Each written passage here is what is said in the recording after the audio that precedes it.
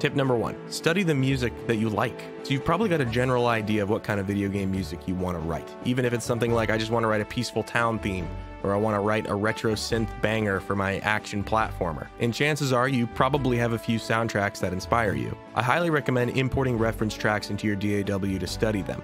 Study things like the tempo, the arrangement, the instrumentation, the melodic contour, even transcribe it if you have the time. It really takes a lot of the guesswork out of the composition process, and you learn the tricks of the trade just by studying those who have gone before you.